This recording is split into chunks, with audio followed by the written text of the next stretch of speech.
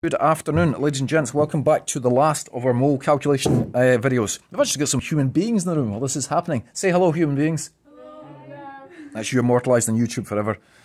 Right, guys, I would like to tackle the last of the mole calculations. This is a sort of oddball of relatively simple ones.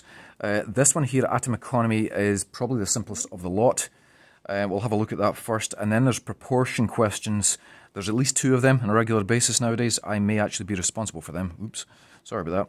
And there's also something they used to ask about a long time ago. Haven't seen it for a long time, but just in case. It's a density question, which you can actually calculate the molar volume of a gas if you know its density. And you know what the SQ are like. They're twisted individuals. No offence to any SQA people who are watching this.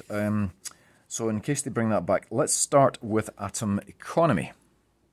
Layla is very kindly reinforcing my rapidly fading memory. Atom economy is the total mass of desired products. Now, you might make more than one product, of course. That's the way I'd phrase it. So you can ignore the products you don't want. And the total mass, don't forget, of course, if there's a mole fraction multiplier, if it's 3 moles of a product, you'll get 3 times the GFM, divided by the total mass of all the reactants. So that is how you calculate what's called the atom economy. What on earth is the point of the atom economy calculation?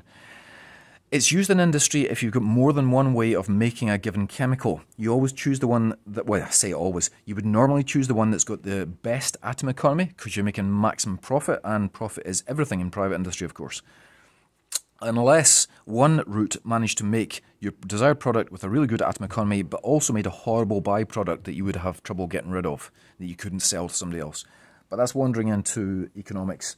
So let's leave it at that. Let's have a look at an actual example. This will not take us long. Can I zoom in? I'm having some problems with camera work these days. Come on, this is what happens when you use a phone instead of a proper camera. Oh, come on, do me a break. Phone, please. That's better, thank you. Then you zoom in too far. My phone hates me. It has zoomed in too far. Better. Okay.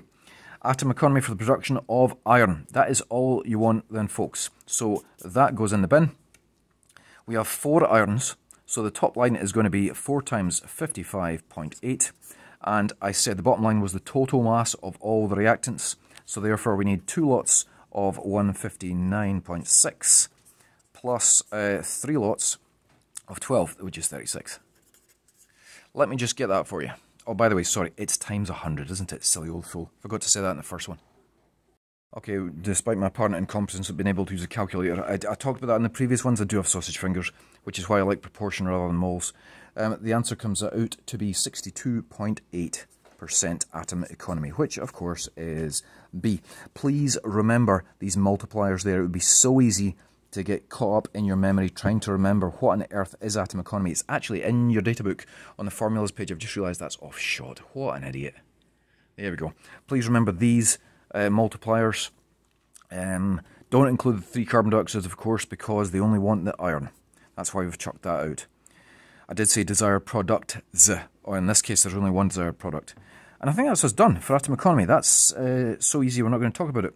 Let's have a look at this one here now.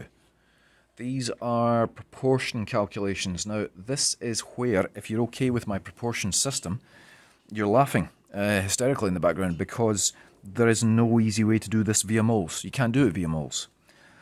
What they often do is they throw in this unit here. They love throwing in milligrams. Now, please remember that if you've got X milligrams and you want to convert it into grams, you actually divide by 1,000, which is slightly counterintuitive, but the same would apply from grams to kilograms.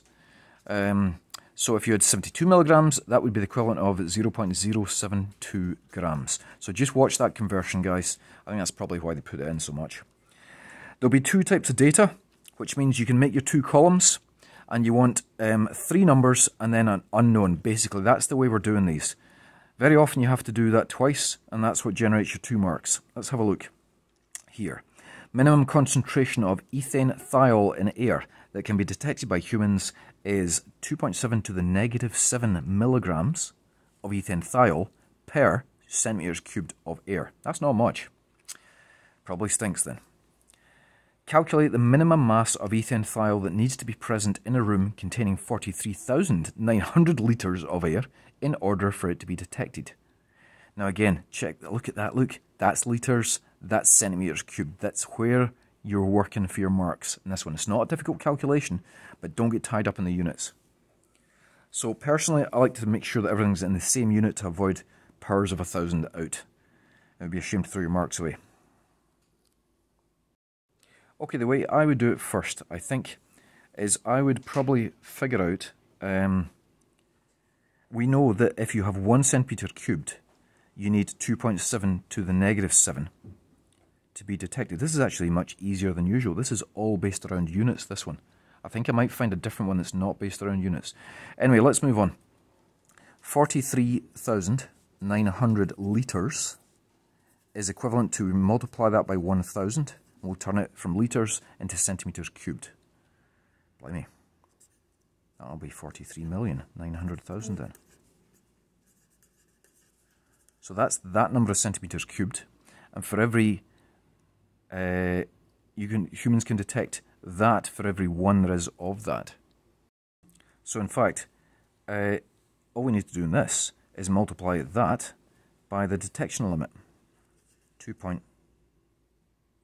Oh, I see why the second. Oh, can you spot why the second mark is? I'm thinking this is too easy. Have a look through this question. This is a calculation question in chemistry that is extremely unusual. 99% of the time, it's... I'll leave you to see if you can figure it out. Anyway, I'll do the sums. Come back to you in a second.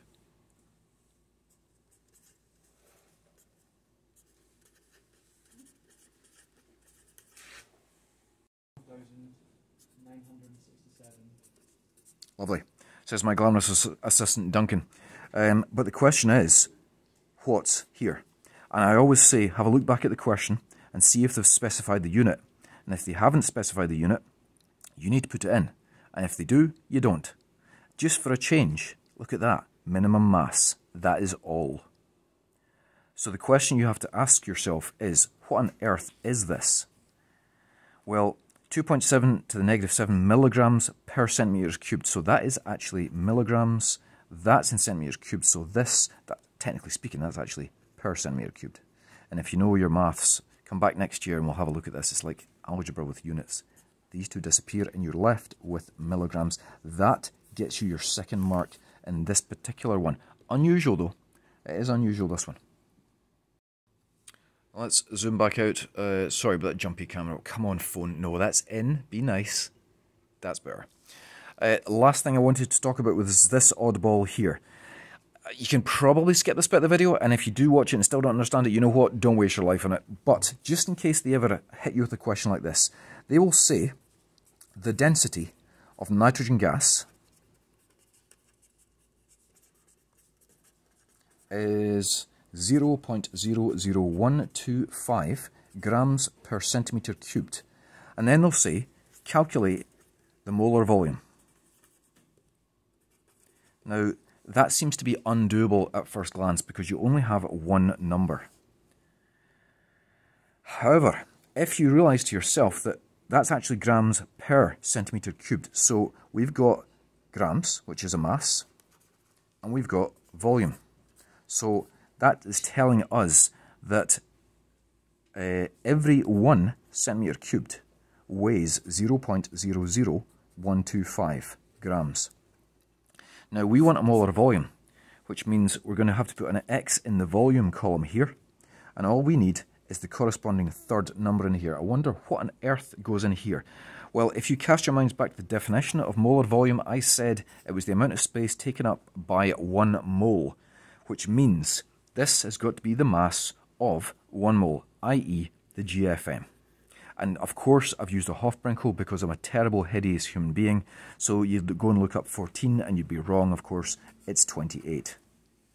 So if we substitute that into there, do the cross multiplication. Very quick reminder of that. It's been at least 5 seconds since I've talked about cross multiplication. That times that equals that times that. And you solve for x. So x will equal 1 times 28 divided by 0.0125. Let's do that.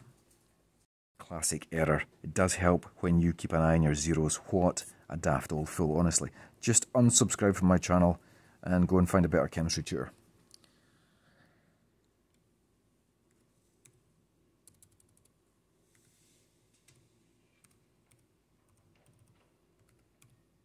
Gives us an answer apparently way too big. It gives us 22,400. Oops, have we gone wrong somewhere? Not really, because that's centimetres cubed. So is this, which of course is 22.4 litres per mole, which is pretty much bang on a nice sensible value for our molar volumes. And that, you'll be very glad to know, is the last of the calculation videos, folks. If this has been of any use to you whatsoever, you might consider subscribing, although as I've said before, I'm not sure why I say that, just because it says it at the end of every other video. Thanks for listening, folks. We'll see you in the next one. Bye-bye.